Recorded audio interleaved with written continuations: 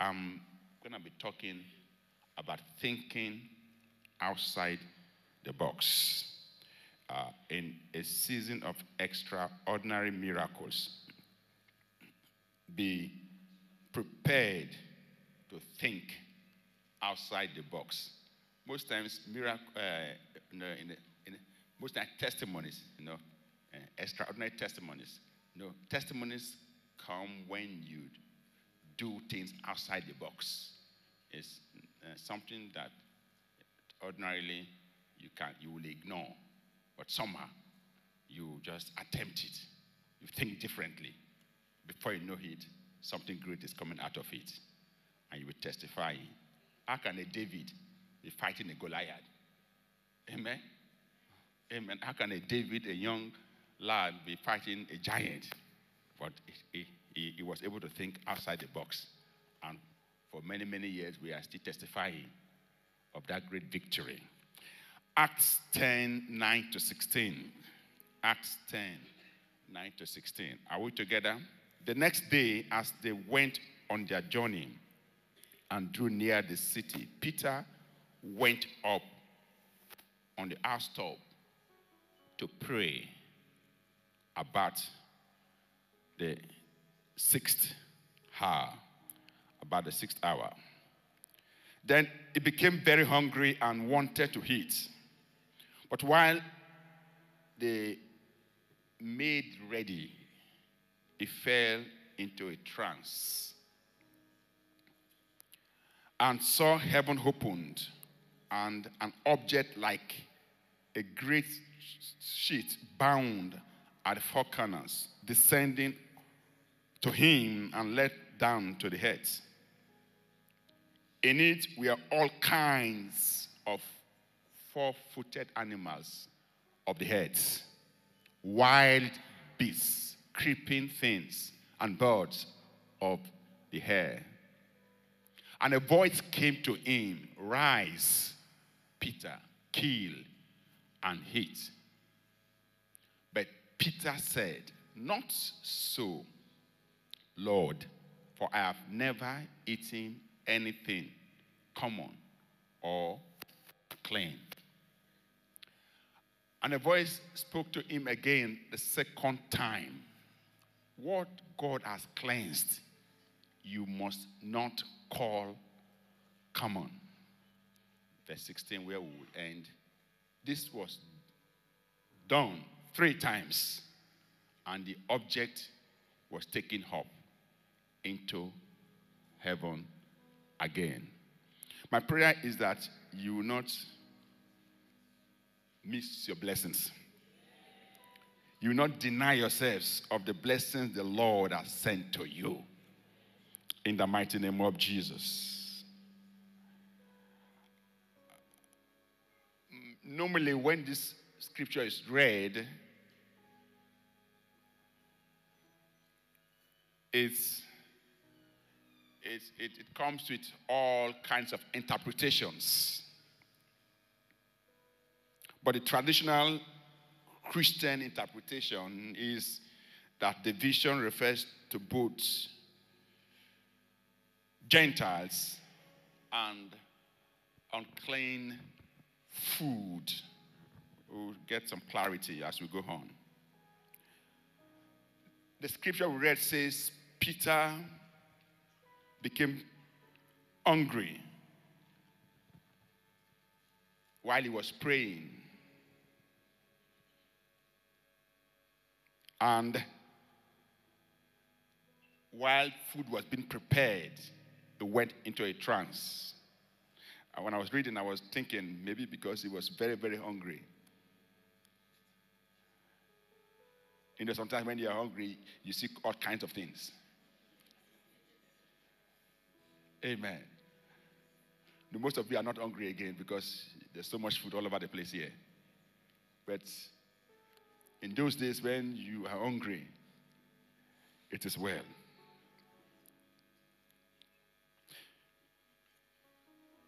So Peter was hungry and he wanted to eat during prayer. So can someone be hungry during prayer? Yes.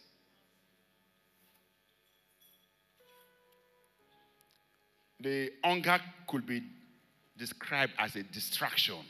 I'm praying and you want me to eat. How can I eat with a stomach filled with food? But he was hungry. He wanted food.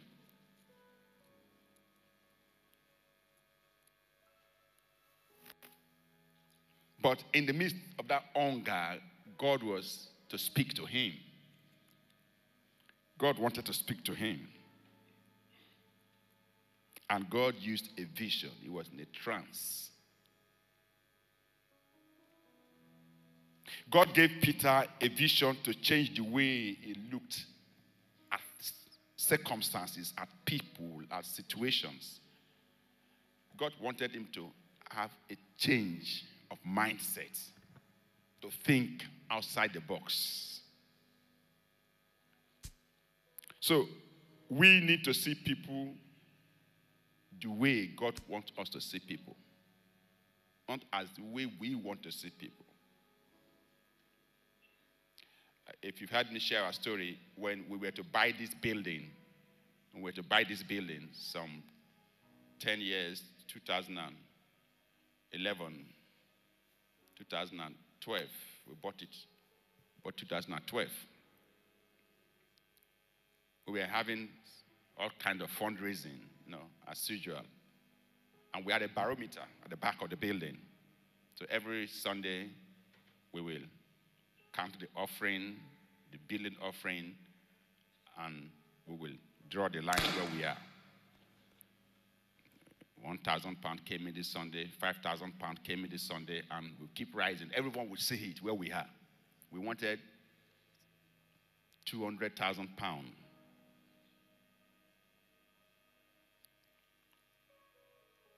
And we were at £20,000.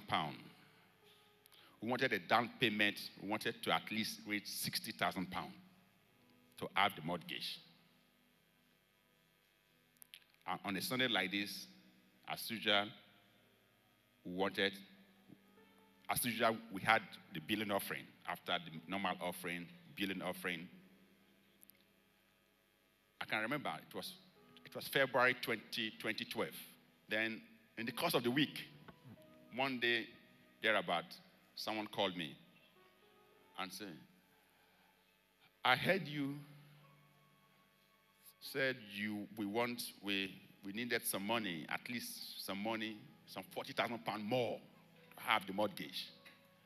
He said, is it right to give you £40,000?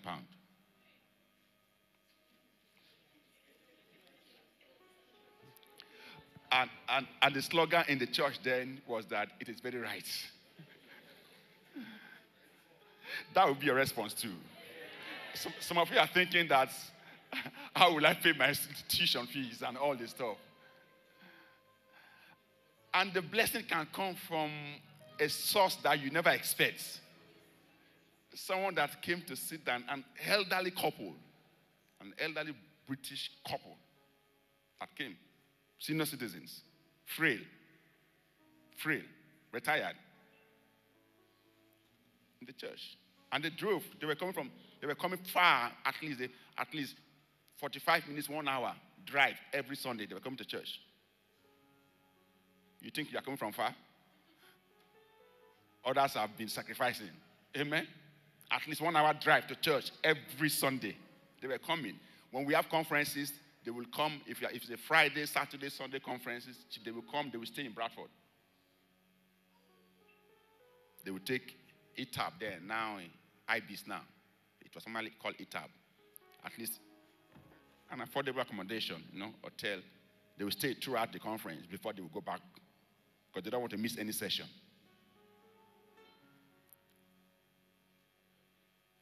And they said, is it right to give you £40,000? It's very right. And they put it an interest-free loan so that anytime the church will have the money, you can give us back at no interest. So I thought they were joking by The Sunday, the husband and the wife, after service, they came to the office. While they were talking, the wife was writing the check. That is to show that they were in agreement. You know, sometimes a wife wants to give, husband will say, if you try. Or husband wants to give and the wife will look at the husband. You dare do that? Since the husband and the wife were there and they were doing it together, and my mind was at peace to receive. Very ready to what? So I was just thinking, let that check come to me quickly. And they gave me the check, prayed for them. Anytime, they said, anytime we wrote all the agreements, they signed, we signed. Anytime it's £2,000, 5,000 pounds. No pressure. Anytime. So, after the service, the finance team went to count the offering and tithes. And I said, you can take the offering and tithes to the bank, but this one is not going to you. I will personally make sure that it's there. I don't want to hear anything that pastor wants check is, no, we didn't see that check. No. I will personally take it to the bank and put it in the church account. You know, there are certain things that the CEO will take responsibility. Amen? Some of you, there's something that the father or the mother must take responsibility. There are some things, some decisions. Am I right? So I went home. I put the check under my pillow. You know, there are some things that you must what? Take greater responsibility. You don't want to hear that I put it somewhere else and I don't know how something, one rat, something.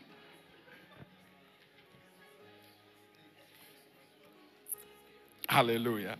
I don't know where I'm come today. Amen. You people like stories. Amen. Amen. And by the next day, it was throughout the night. Once in a while I wake up, I will look underneath it. I will look underneath the pillow, whether it's there. And it's there. So first thing in the morning, the bank. And I put it inside the church account. Then came online. Start checking whether it will clear. Amen. Day 1, day 2. I think by Wednesday, it appeared. Hallelujah. Church, hallelujah. Glory. God is a good God. Is it right? It's very, very right. Hallelujah. You must, for you to have some extraordinary testimonies, you must think outside what? The box. God can use anything, any situation, anybody to give you a major testimony. Okay, for the many that are new, how did I get to know my wife? Now you want to know another story now. For the many new people here, a friend called on a Wednesday, midweek service. She was going to our church. Oh, Brother Akpo, I need an African food at the end of our midweek service. To it in our church. Something to swallow, as they put it. I said, okay, you're a friend, so anything left, you come and eat. And I was living in the university halls. So by 9:30, she came after their midweek service, and the doorbell rang. I came down, opened the door, and this was my friend and a flatmate. They were in the same church. So they finished, they were going back home, and I'm going to my friend's place to eat, so can you join me before so that we, and she came along with my friend. You know, for most cultures, when you invite one person, they bring what? Without you knowing, without you, the host, knowing. So I came, opened the door, and I saw two persons now. My friend, I can deal with her. Anything she can eat, no ceremony. But at 9:30, uninvited, yes, extra guest, and I have to produce something for her to eat, and I had no food. Lord have mercy. And I gave my friend what was left. You eat what you wanted to eat. And I have to think quickly, what do I give to this other guest? Why am I starting with all these stories this morning?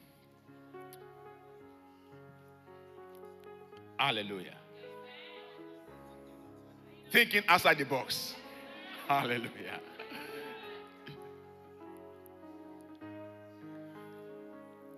Is it Psalm 23, verse 7, that says, as a man thinketh, Psalm 23, verse 7, as a man thinketh, so is he.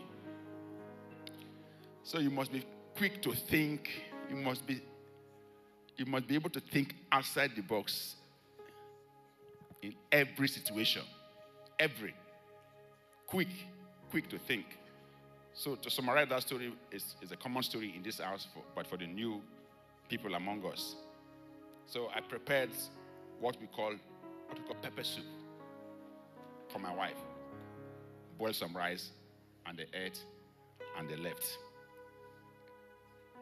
Once they left, I went back to my room upstairs. I just knelt down. God just spoke to me. The lady that came with your friend is your wife. Amen.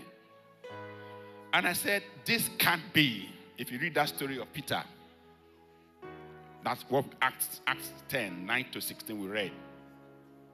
I said, this can't be. There's no way. First, my friend will deal with me. Amen. My friend will what? Will deal with me. Say, how dare you?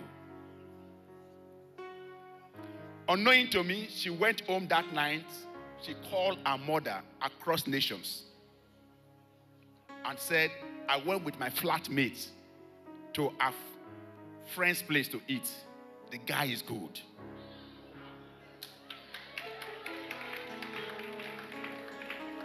Hallelujah.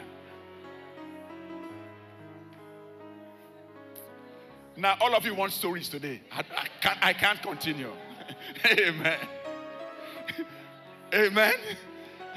No, you like stories too much. God, glory be to God. Hallelujah. Hallelujah. Hallelujah. No, do you want change in your life? You must think outside what? The box. Think outside. It's as simple as that. At every situation you see yourself, what do I do? Let me summarize that so that I won't bother you that story, most of this year for the new people, because some of you are asking, how did they get to marry? No, so I don't want you to be in suspense for too long. Amen. I can tell you right from now. Amen. It's okay. So so she's struggling with her mother. I am struggling on my own. Then my friend, our flatmate, invited me to come over for dinner in their flat now, in their apartment. They are flatmates. So I went. And to say it quickly for those that are coming here now, this part of the world. In this part of the world, when someone invites you once, then you invite the person next. Amen? If you are friends, someone pays for the taxi once, the next time you pay for the taxi. All right? If you are friends. Amen? It can be in different levels, but that is friendship. That is, if you go to the restaurants, your friend offers to pay once, the next time you make effort. You make what? Effort to pay for the next outing. That is how you maintain friendships. Nobody is to be a liability in this part of what? Okay, I'm already sharing some tips for next week. The Welcome Sunday. All right? It makes things easier for you. Yes, one can be more blessed. We understand. Amen? One can be more blessed, but from what you can, let it be. You show it what you can do. Hallelujah. Amen. God is a good God. As a man thinketh in his heart, so is he. Let's come to that story. Let me summarize that story of Peter. Acts 10, 9 to 10. I can come to Pastor Andrea's story later. About noon, the following day, as they were in their journey and approaching the city, Acts 10, verse 9 down to 10, Peter went up on the roof to pray. He became hungry and wanted something to eat. And while the meat was being prepared, he fell into a trance. At about 12 p.m., he was praying. I remember the days that we used to pray every 12 p.m. as a church. Odd hours, 2 hours prayer meeting. The church, Chapel of Grace. You want testimonies? Do things at odd hours. Think your prayer times are more of early morning or night hours or that kind of. But for a church, for us, we declared 2-hour prayer every afternoon. And the students will come in their numbers. They can come for 1 hour. We are two rooms. We are 2 offices, 2-room offices. That's the only. We rented 2 rooms close to the university. The Grange Interlink, the community center. We rented 2 rooms in the community center. The Sunday service was an open space. We hired the hall, but the 2 rooms we are out, where we have our equipments. 1 room for the equipments, another room for my office.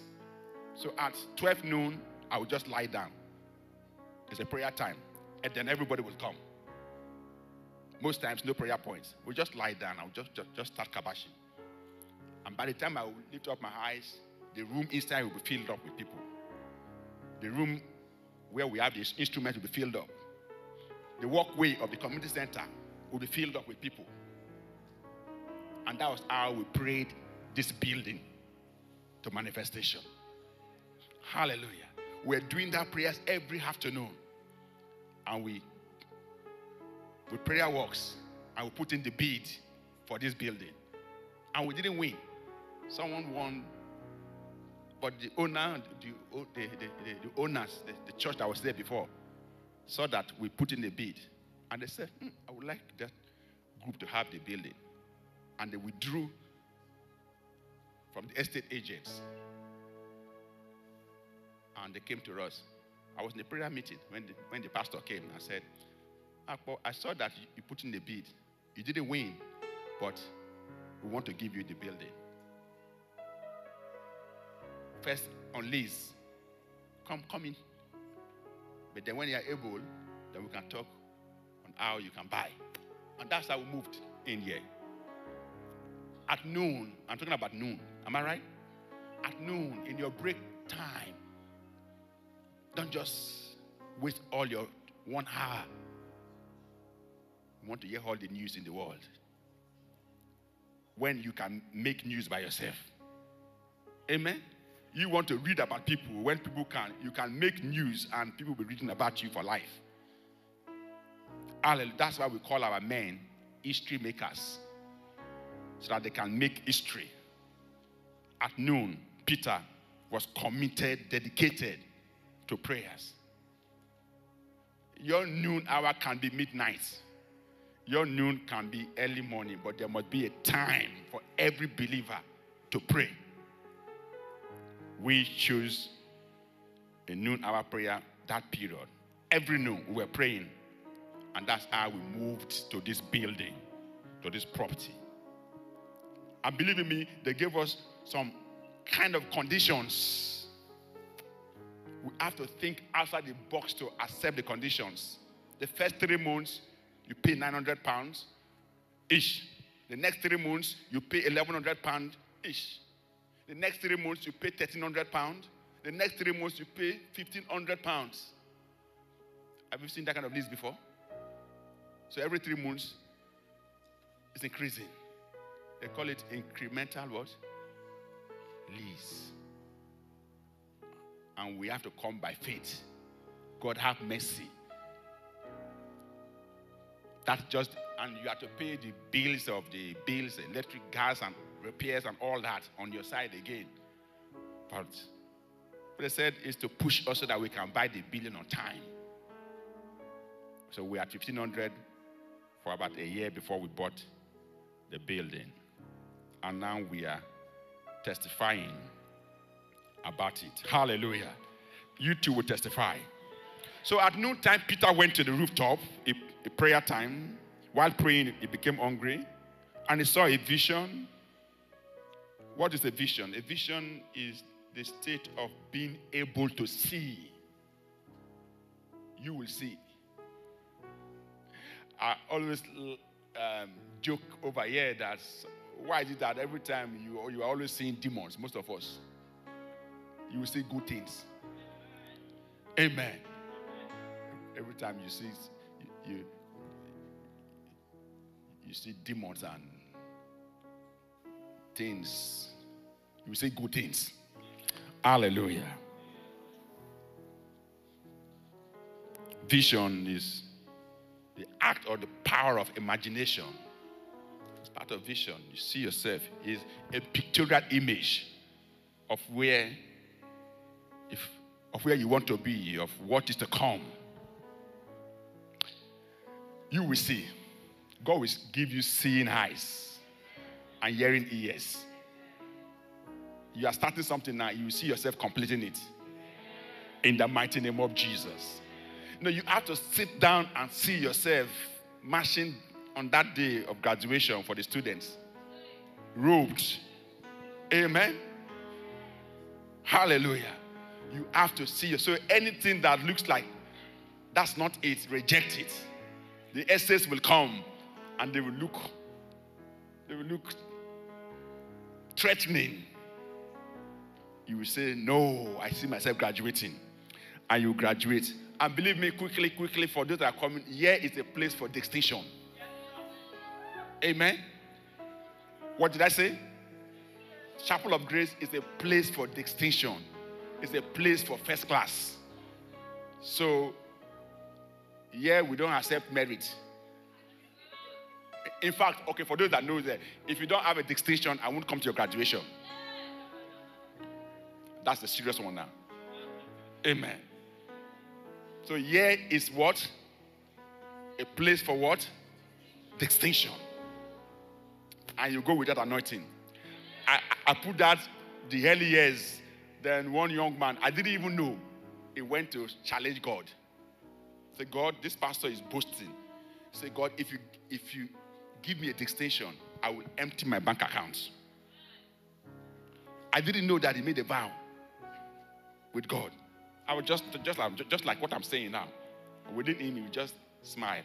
Within him, he just made a vow. Say, God, this pastor has challenged us that here's the place for distinction. So God, if you give me a distinction, I will empty whatever that is my bank account once I have the results. So when the results came, I didn't know that he was graduating. They were testifying. He came. And so when I came here, pastor was talking about distinction, and I made a distinction. And he brought a very fat envelope. He brought all the money in his bank account. I said, what kind of trouble is this? I remember after the service, I drove down to his house quickly to give him a check so that he can survive. I gave him, I remember I wrote quickly, give some hundreds of pounds at least before you can have more. But to him, God has blessed him with what? A distinction. Then one young man, one of my ministers, was saying that, Pastor, anytime I say distinction, he will say, Pastor, some of us are not meant for distinction. We just want to go through this and live life. Amen? Some of us are not. But when he was finishing, he made a distinction. And that day, I almost stopped the service. Because he will always shout. He's a minister, and he will always oppose and say, Pastor, forget about distinction. Some of us are not meant for what? Distinction. We just want to graduate and get out of Bradford or whatever. Hallelujah. Whether you want to graduate, just want to graduate, you will have distinction. You'll have a first class. Tell someone, receive it. Tell someone, receive it. Receive a distinction. Receive a first class. In the mighty name of Jesus. Hallelujah. Hallelujah. God is a good God. You must think outside the box. Do not call anything unclean that God has made clean. People may look down on you. People may say they are better than you. People can call you all kind of things, but from your side, don't look at anybody down. Don't look down at anybody. The person that you think that is unworthy, that is not good enough to be in your circles, can be your lifeline. Hallelujah. The person that's annoying you the most can be your lifesaver. Amen. That's my friend. Gave me a good wife. Amen. Up till now, she knows my story very well. By the time she knows that she's the one that, of course, God is there, but God uses human beings. If I had not said, yes, come and have the meal you want to eat, this disturbing friend, every time I want to eat. If I had not said yes, I would have missed a wonderful lifeline. I don't think I would have been a pastor in the UK. I would have gone somewhere. I travel a lot. My leg doesn't stay in one place. But now, if I want to take I have to explain. Because she will say, wherever you go, I will go. And I can't take her to certain places. Amen. Hallelujah.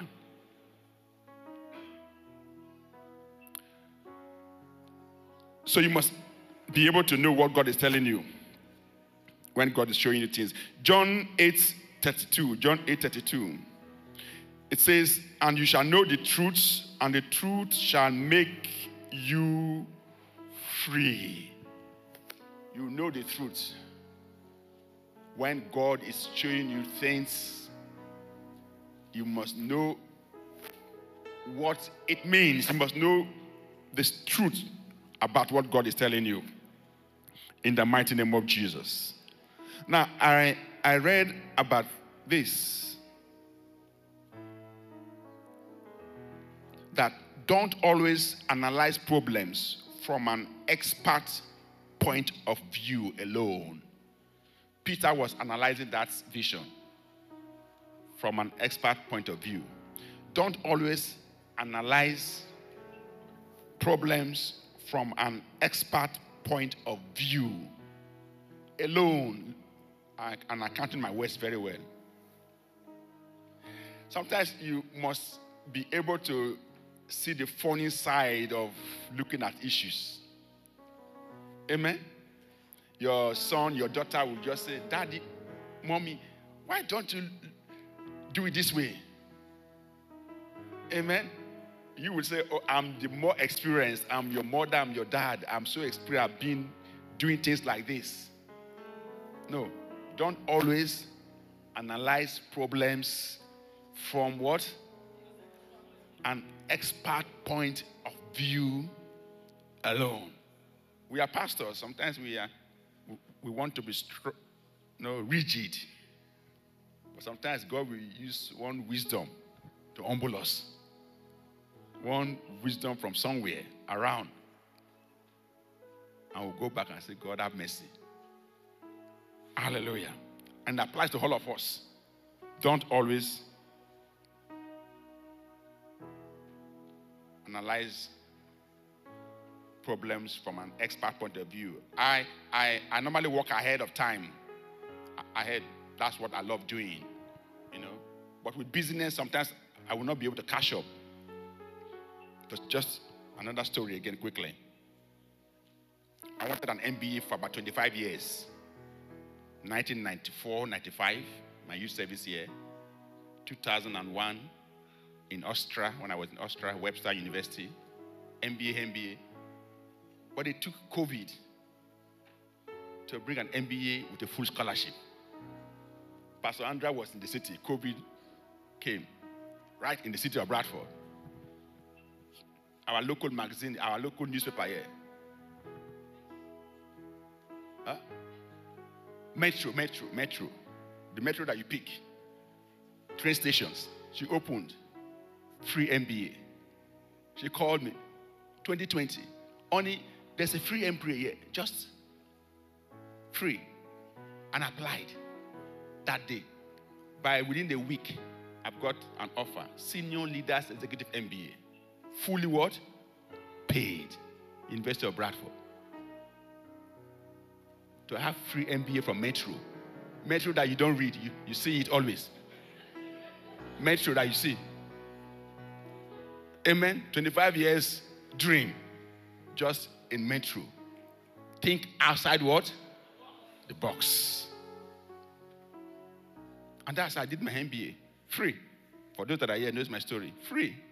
I know what it means to pay fees. Amen. The Lord have mercy. Hallelujah. Don't always analyze problems from an expert point. I can have you have to write this and that. You have to I know all that. But it came just from Metro. And now we talk about it now. Now, know that God can take a tragedy to become a testimony. Amen. Our son this week was on Thursday night. We were at the cathedral, and the Lord Mayor was awarding him through his school as the head of the year award in his GCSE. Amen. If you listen to that post, I went with Phoebe. It was just three of us, myself, him, and Phoebe that went. So Phoebe was recording. So Phoebe too was so shocked. And that is like the highest award for the graduating year. Like in some form, it was the highest, the head of the year award in the graduating year. John that is here, that we know. No. John doesn't like education. No. He doesn't like, he can do church from now till next year. He will not be tired. He can be doing all the media things from morning till night. He will be happy. To study, no. The same, and we know the school, how we struggle with him in the school. We have to pay extra lessons. If we won't read, at least the one I pay, he will attend the class. Amen? Of course, that one I paid, so you must attend the class. Just attend the class, I paid. So that is to occupy him with academics, just to occupy him. We paid that for 2 years. Just for him to have the head of the Phoebe was there called. The Phoebe said, he got it. She shouted, she was just shocked that he got it. And I said, I don't know what all the kind of what it means. I will begin to analyze. This is the head of the year award. In the afternoon, when I came back from school, the mom called me. She said, please go and talk to John. They've invited him to come. He's not in that school again. And he doesn't want to go. Because we don't know the award. So I had to calm down to talk to him why he should go. I had to calm down, beg. He said, why should I go? I'm not going for any award. I'm not in. No. I have to calm down and say, I have to tell him my story. Calm down. And said, I finished primary school. I was the best in my primary school. I had the headmaster's award. I finished secondary school. I was the best in secondary school. I had the best student academically award. I went back to my village. I have to come back to my whole school to have the award. So you've left your school. So you have to go back and pick the award. But all that with prayers behind. For him to enter the car to go. Hallelujah. Think outside the box. I don't know why we have to go this way. Let's rise up. Let's rise up. I think God has blessed somebody today. When you go home, just read that story very well. Amen. In this season of extraordinary testimonies, say, Lord, give me the grace to think outside the box. Let that be your prayer. Give me the grace. Because some funny people will come close to you and you think that they are nobodies and you want to push them away. But that can be the lifeline to your miracle. Amen. Some funny people that does not belong to your class will come near you. And you think that they are a nuisance. But therein lies your blessing. Therein lies your blessing. Therein lies that testimony. I know some of you have missed some opportunities. God sent some people your way. If I rejected that elderly couple that were coming to church, I don't think I would have had that blessing of £40,000 to help get the ministry to buy in the building that time. It was taking some another years of toiling, of fundraising. Amen. You know what it means to fund, just raise fund. You know what it means. This year alone, we've been raising funds for how long now? But God is helping us. Why not just talk to God? Because God, He has spoken to us about thinking outside the box. Just thinking outside the box. Just think outside the box. Lord, help me. Help me to think outside the box. Just help me. Just help me. Let me not deny myself of the miracles you are sending to me. In the mighty name of Jesus. Lord, help us as individuals, as people. Lord, help us. Help us. Lord, help us. Lord, help us. Lord, help me. Lord, help me. Father, we thank you. Lord, we thank you. Thank you, Jesus. Hallelujah. Lord, we thank you. Let's change the way I think. Let me have a change of mindset, a change of way of thinking, a change of way of thinking for the rest of this year. In the name of Jesus. Hallelujah. Lord, we thank you. Lord, we thank you. In Jesus' mighty name we pray. For some of you, For some of you, Akpo you need, the testimony you need, what will bring that testimony? Just being nice. Listen to everybody. Just be nice to nearly everybody. Yes, the good and the bad. Because you don't know where the blessing will come. Amen? Just a change. The young, the old, just be nice. Just be nice to someone. Okay?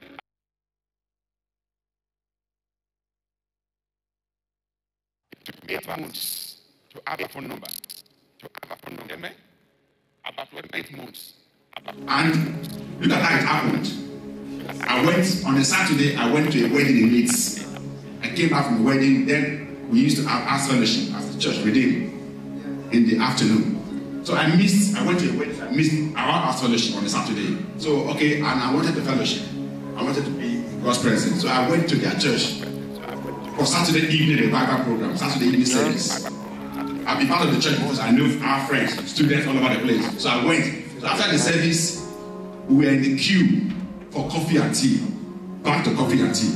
After service, coffee and tea. So we were all in the queue to have coffee and tea after service. As we were there, some of my friends, students, African students, where have you been? Where have you been? Where have you been? So I was taking numbers, exchanging numbers.